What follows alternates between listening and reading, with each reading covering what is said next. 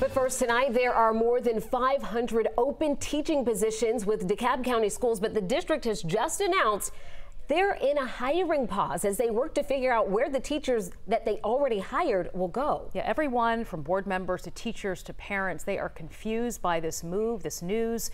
So today, Caitlin Ross got to work digging into what's happening in the district. It comes down to this. The district doesn't know how many kids are going to be going to school here during the 22-23 school year. Enrollment has been declining since the pandemic, and many of the kids who they thought would come back to school never did. It was dismal.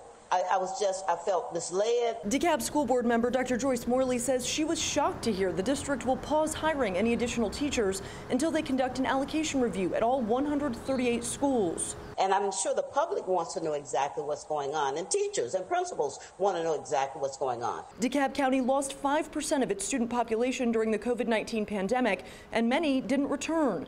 So now the district has too many teachers slated for schools with not enough students. Georgia Federation of Teachers President Verdelia Turner says that's news to the school staff. Nobody said a doggone word to us about any type of hiring pause, hiring freeze, or anything. She wants teachers to be included in the conversation. Then we've always known that that number may sound good, but when it comes down to practice in those classrooms and the kids coming into your classroom, it constantly changes. According to the district, teachers will keep their jobs, but may be assigned to different schools than they were initially hired for. At a board meeting Monday, HR Director Takesha Ward-Smith says they are still onboarding new teachers. There has been work going towards getting new individuals on board. The district says teachers in critical areas like special ed, math, and technology will not be impacted by the review.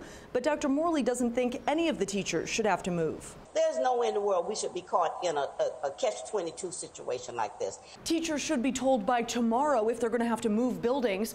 The district says they'll announce what they find in that reallocation review publicly soon. And DeKalb schools making headlines recently as many are in need of repairs. We took these pictures outside Sagamore Hills Elementary School where some repairs are underway.